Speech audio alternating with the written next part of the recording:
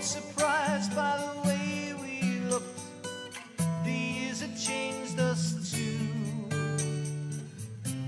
We smiled and both embraced like old friends often do. Hello again. Welcome to another show, Gung Ho. I think you know what that means. It's extremely enthusiastic. It's a Marine Corps phrase from the Second World War. I'm going to continue now with a series of shows. I call them Law and Disorder and War is a Racket. The first show was mainly to refresh your recollection and my recollection as why I'm here right now doing this. How did I come here? What was my background, my standing? What did I go through? But now I'm going to get specific. You might recall, you probably don't, back in 2014, a man by the name of William Cuthbert was arrested by 2 East Hampton Town Police officers, January 23rd. Local guy, lives with his girlfriend on Hog Creek Road, a builder. It was a bitter cold day. He drove to Go-Bird to get some breakfast, and then he went down to Nappy to look at the ocean, and on his way back, he was driving north on Abrams Pad, stopped at a stop sign, and a car coming the other way on the snow and the ice slid across the intersection and hit his vehicle. So an accident occurred, and it wasn't his fault. Police arrived, and within a few minutes of their arrival, actually Officer Trotter arrived, William Cuthbert was under arrest for disorderly conduct, although they didn't tell him at the time. He retained a lawyer, and the lawyer told him over and over again, you can't go to trial because all the witnesses are going to, or 4 or 5 police officers against you. It's almost impossible. He fired the lawyer, he hired me, we went to trial. Now, what I'm going to tell you is I know firsthand. I have the documents, I have the testimony, I did the trial. I had someone do the appeal. William Cuthbert was arrested, and he had not done anything wrong. Nothing wrong. He was arrested, according to him, and I believe him, because the officer said he had a bad attitude. At the scene, the officer did something stupid. As William was walking back to his van, the officer tried to, or did drive by him, and the officer said it was very close. The officer actually hit him. And Mr. Cuthbert got in his van on Abrams Path and pulled it over to Accabonac, as the officer said. And then he got out of his van after the officer pulled behind him and went over to the officer, and they had some words. That was it. They were by themselves on Accabonac. It was bitterly cold. There were no people there but the officer and him. So he got arrested, they say, for cursing at the officer and causing a public nuisance. There was no public. He didn't do anything wrong. You get it? Nothing. He was handcuffed, and after he was handcuffed, they roughed him up. I mean, really bad. He had injuries all over him. But the worst thing they did to him is they took him and they put him face down, prone, on the frozen ground, handcuffed to the rear. You heard that before, just recently, about George Floyd being put down in a prone position, face on the ground, and he died. Well, you know what happened? While he was face down and handcuffed from the rear, this officer by the name of Barry Johnson got on top of him, got on his back. And he was handcuffed in such a way, not a common way, in a painful way. He got on top of him, and he pushed his handcuffs towards his head. And William's laying on the cold, frozen ice.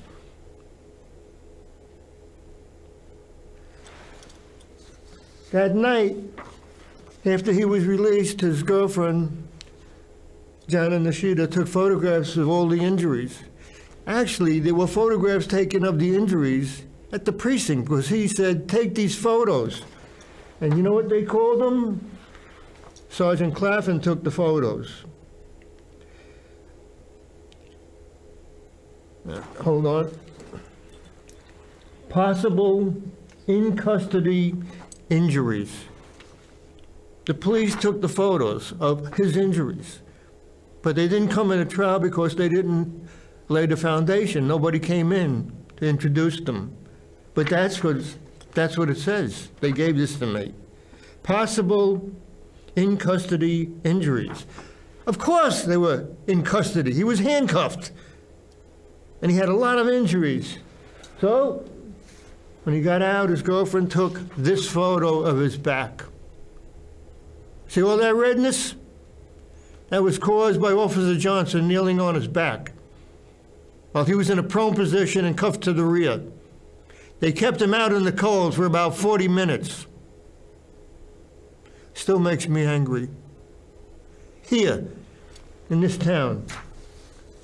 What did he do? Didn't do anything. He had some words with the officer because the officer hit him as the officer pulled around, hit him with a police vehicle. And he said to the officer, do you realize you hit me? And the officer didn't respond. And he said, again. And then he said, well, you know, get a field officer here. And the officer said to him, this is what William said. And I believe him beyond a reasonable doubt. You got a bad attitude. And he cuffed him to the rear.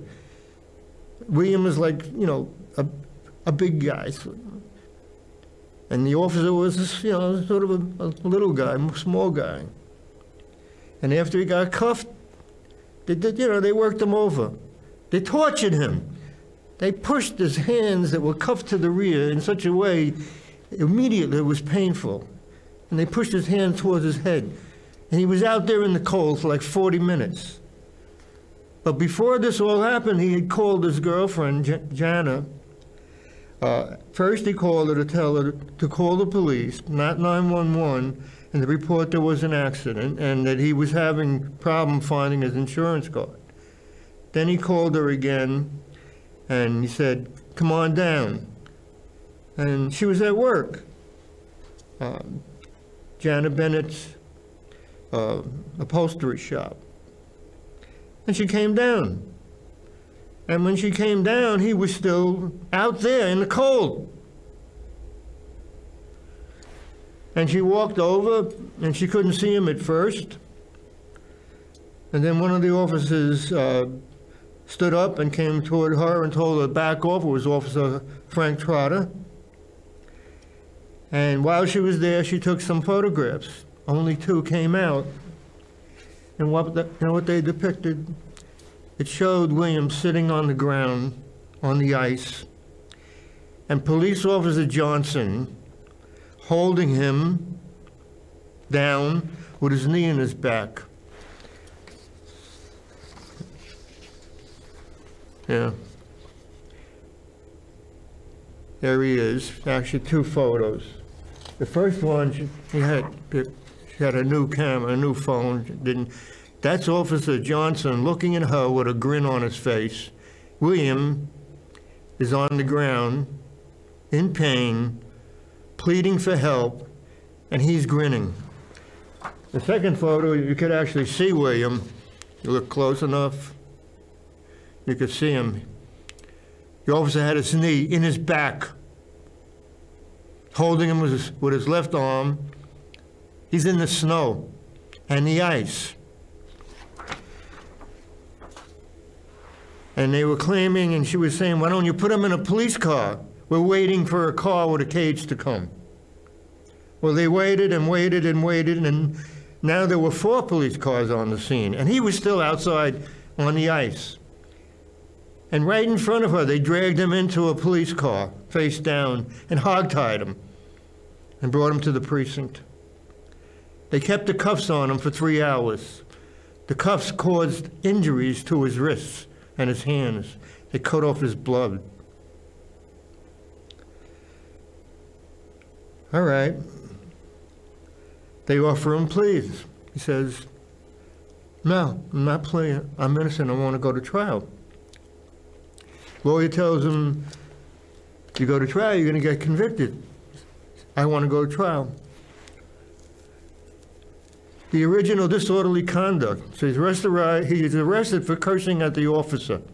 That is not a crime. That's called freedom of speech. You want to curse, you curse. That is not a crime in America. The America we think we know.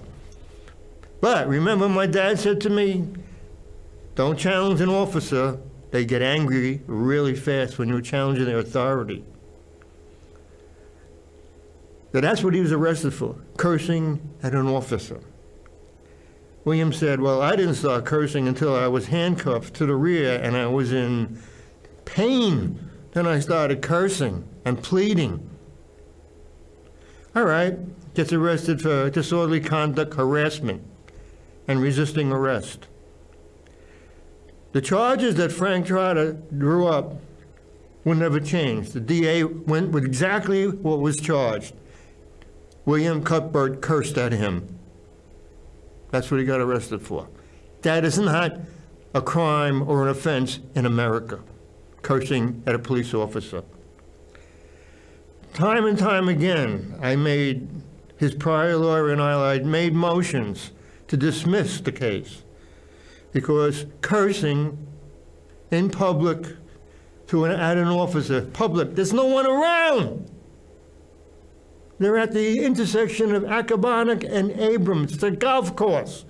And there's no one there except the officer and him. He gets arrested for that. That's what they arrested him for. He goes to trial. There was no criminal offense, no crime. They try him. And over again, I move to dismiss, and Judge Tukolsky just doesn't, I don't know. In fact, this is what he says. I have the transcript I make a motion to dismiss. If there was no crime, if there was no disorderly conduct, the other crimes have to be dismissed, the harassment and the resisting, because they're based on disorderly conduct. And this is what he says about the disorderly conduct. A judge, the court, on page 11. Yelling and cursing in a loud voice where other people were there to hear it. That's the criminal offense. Do you believe that in America? Yelling and cursing in a loud voice where other people were there to hear it. Who the hell was there to hear it? The only time that they had this conversation, it was just the officer and William. That is not a crime. It's not a criminal offense. He goes to trial. Guess what? He gets convicted. And he hasn't done anything wrong. He gets convicted by a jury. Why? Because the jury gives what? The cops the benefit of the doubt? They should never do that. Not supposed to do that. He gets convicted of disorderly conduct, yelling curses at a cop in America. And they acquit him of the harassment. Now, the harassment is the charge where they allege he kicked, he pushed, he shoved, he did all these things. He gets acquitted of all of those things. And the only person that's hurt during this whole incident is him. He's got bruises all over his upper body. And that goes into evidence, all the photos. He goes to probation. I go with him, because he's been found guilty. They have to do a probation report. He is severely traumatized by what has happened to him here in America. Because it turns out he already has post-traumatic stress disorder from being severely abused as an infant and as a teen by his father, who was an alcoholic. And at the end of the interview, the probation officer says to him, "William, I believe you are innocent. I believe the police mistreated you." That's what the probation officer said. She said, "I'm not going to recommend probation. I'm not going to recommend any jail time. I'm going to recommend a conditional discharge. That means the case is over." And that's what she did. She believed he was innocent and that he had been mistreated by the police, the probation officer. So he went back to court to be sentenced.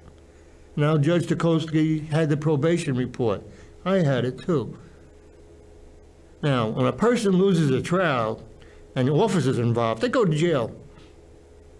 That's the usual thing. Not here. The judge followed her recommendations. And at the time of the sentence, he said to William, "Do you have anything to say?" Before he sentenced him, he said, "Yes. I didn't take a plea because I was innocent. I went to trial because I was innocent. I'm going to appeal because I'm innocent." And the judge, a little bit of a wisecrack. "However, Mr. Cuthbert, a jury of your peers found you guilty." How's that? In America, a man got railroaded by the cops, by the DA's office, by the court. So he appeals. And guess what? The appellate court reverses the convictions and dismisses everything on the very issue that prior counsel and I had argued to Judge Tukolsky. There is no criminal offense here. The disorderly conduct is factually insufficient, so everything has to be dismissed. They reversed it on that.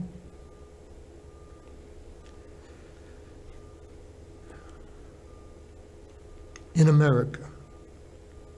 But there's one little catch. They reversed it on, yes, the disorderly conduct charge was insufficient. Factually, there was no criminal offense or crime charged. Everything gets dismissed. But they never got to the substance of the case. They just dismissed it like that. They didn't bother to decide whether or not he was found guilty beyond a reasonable doubt. It's a joke. He was never guilty of anything. He was innocent from the very beginning. So now he goes to federal court.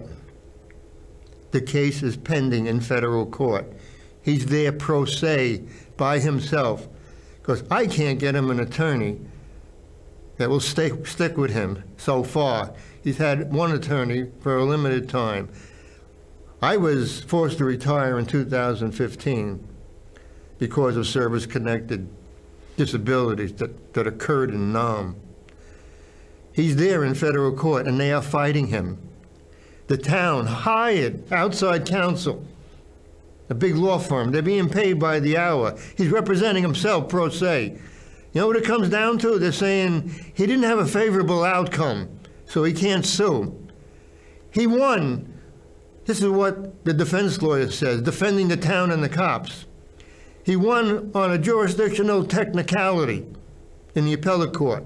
A jurisdictional technicality caused him to be taken into custody, tortured, prosecuted, tried, convicted, and they say, well, in the end, the appellate court reversed on a jurisdictional technicality, like he's some kind of big-time criminal and he got off. He didn't get off. The case is in federal court right now. They're trying to get it dismissed. Trying to say he has no case. Can you believe that in America? You can get arrested for doing nothing. You could be prosecuted for doing nothing. You could be tried for doing nothing. You can be convicted by a jury for doing nothing. That happened here in this town, and it's ongoing right now. And it makes me angry. And I'm a witness in his defense as to what happened, the procedure, what happened to him, if it ever goes to trial. And the law has changed now, just recently.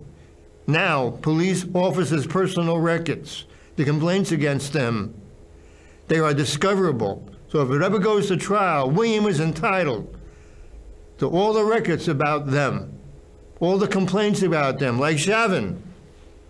You know now that Chauvin, didn't take the stand. That would have been crazy, because what would have come out of 17 complaints against him before he killed Floyd. 17 complaints against him.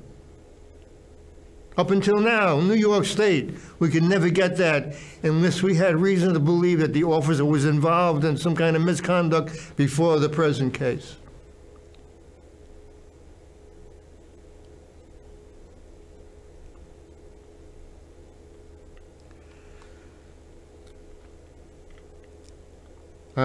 Someone told me a long time ago, when you stop caring, you're over. I haven't stopped caring. There are so many things that I've seen, I've been a part of. It's not over. And I'll be talking about other things.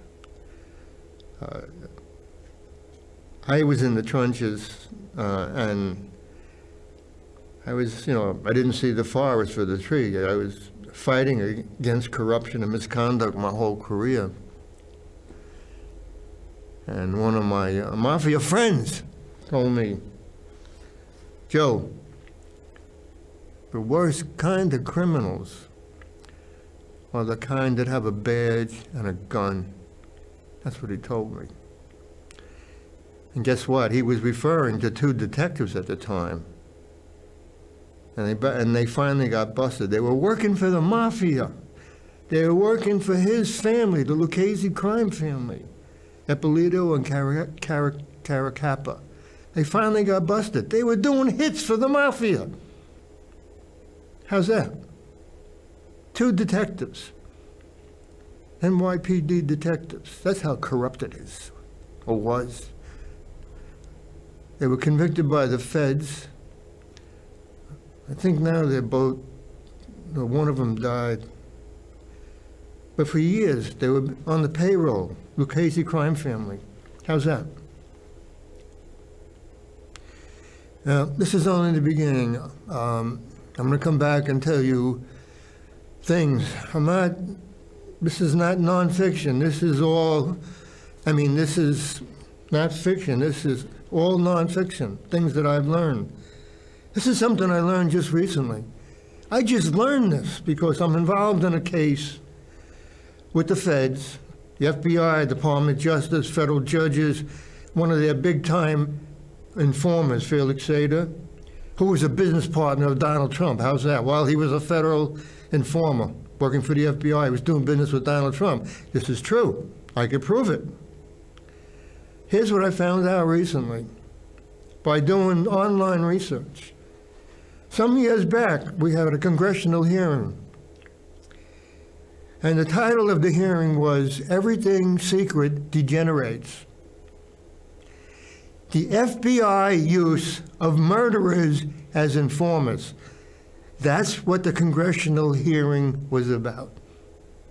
I found the report.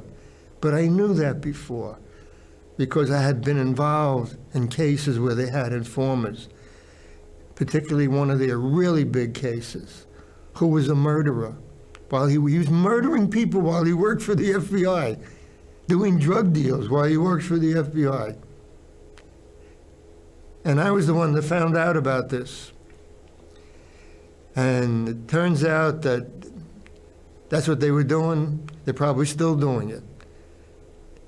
That's the way the feds make almost all their cases. They flip somebody against somebody else. And sometimes the body that they flipped is worse than the people they're going after, like Felix Sater. That's the Russian connection right there. Partners with Donald Trump for years. Business partner, while he's working for Mueller a special counsel. How's that? Mueller was the head of the FBI. These are the kind of things that I know. And what did they do? They laundered $1 billion from Russian oligarchs. That's the Russian connection. And Trump, they can't touch him because everything he did, the FBI knew about it.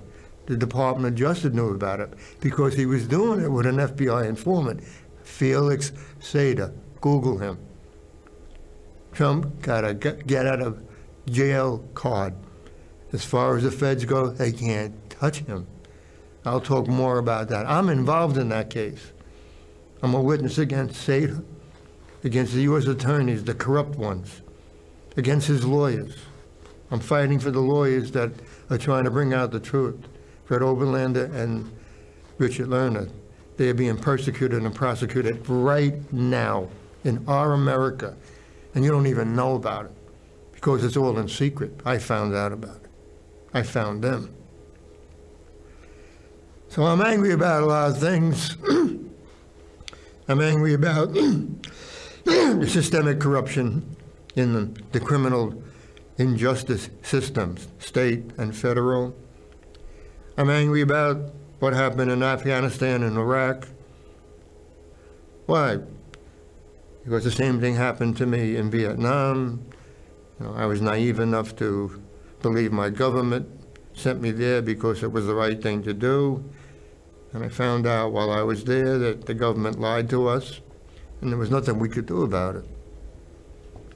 Because if you told the truth over there, you get court-martialed. So that's where I'm at. I'm just well,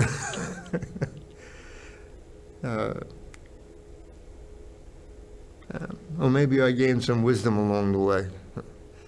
The only way to gain wisdom is you have to earn it. As my dad said, you always did things the hard way.